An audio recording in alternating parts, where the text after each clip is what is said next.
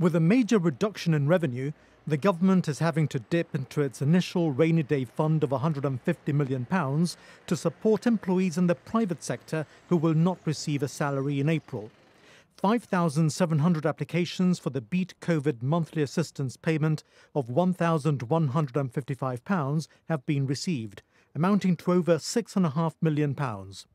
It will represent a significant injection of public money into the economy, directed into the pockets of those needing it most. The Chief Minister is proud of the fact that the package has been delivered in record time, producing the money now as it is needed now, unlike other countries where payments will be delayed.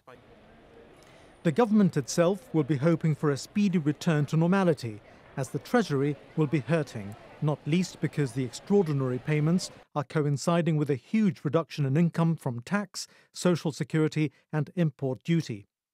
But although there are encouraging signs, Gibraltar has not yet reached its destination, for which lockdown continues. Monday's cabinet will consider all aspects, including general public and business restrictions and those specifically for over 70s. The review will now take place every week, but no one should expect any easing of the lockdown soon, as the advice remains that it should continue. There are now fewer active cases, just 21 out of 132 positive results from 1,859 swabs taken. The trend is very much in a downward direction, with the statistics now being considered by a new committee called SAGE, led by Sir Joe Bossano.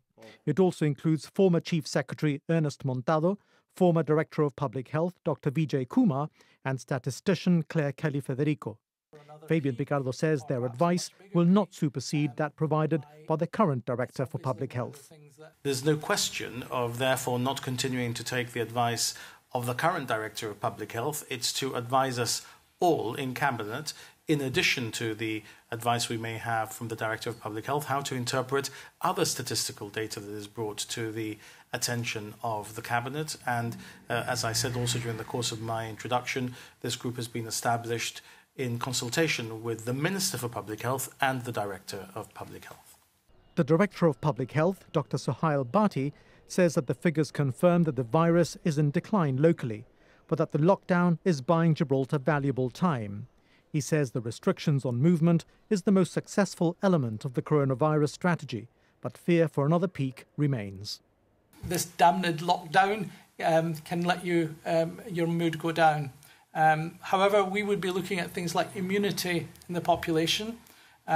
We are moving to a strategy of trying to combat whenever we have little flare-ups and pockets of infection, and that might mean that actually that might give us a degree of comfort in terms of releasing that in the future. But we need to demonstrate that we can do that.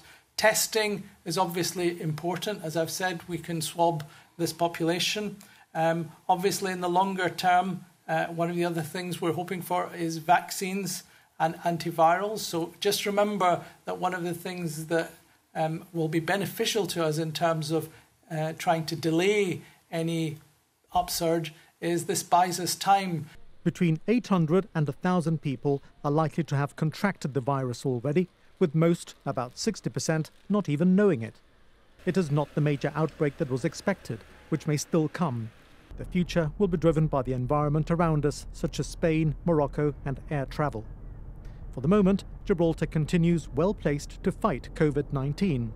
There are adequate stocks of swabs, and unlike the shortages in UK, there's about a month or two of personal protection equipment available for frontline health workers, although a study is being undertaken to determine for how long exactly this will last. Hazmat suits have also been ordered.